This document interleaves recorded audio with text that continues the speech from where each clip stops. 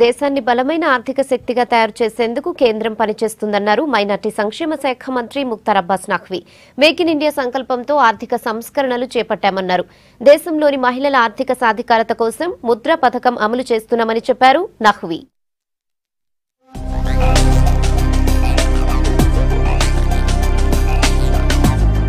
దేశంలో ఇప్పటి వరకు 9,13,00,000 మంది మహిళలకు ముద్రా రుణాలు ఇచ్చామన్నారు కేంద్ర మంత్రి ముఖ్తార్ అబ్బాస్ నఖ్వి. ముద్రా రుణాలపై హైదరాబాద్ లో జరిగిన అవగాహన సదస్సుకు ఆయన వచ్చారు. ఈ కార్యక్రమంలో పంచాయతీరాజ్ శాఖ మంత్రి జూపల్లి కృష్ణారావు, కేంద్ర మాజీ మంత్రి బండారు దత్తాత్రేయ పాల్గొన్నారు. ప్రపంచంలోనే భారత్ ని బలమైన ఆర్థిక శక్తిగా తయారు చేసేందుకు కేంద్రం ప్రయత్నిస్తుందన్నారు నఖ్వి.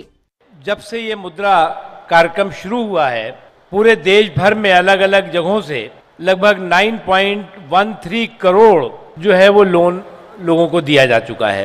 इसमें जो है वो लगभग 76% महिलाएं हैं जिनको कि ये फायदा मिला है.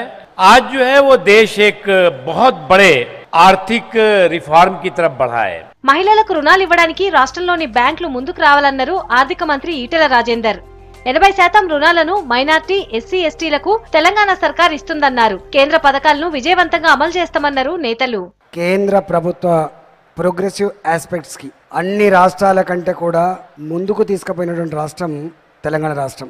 ప్రతి గ్రామానికి, ప్రతి ఇంటికి అకౌంట్లు ఓపెన్ చేయించి బ్యాంక్ సేవలని ప్రతి ఇంటికి చేర్చిన ఘనత తెలంగాణ రాష్ట్ర ప్రభుత్వాన్ని.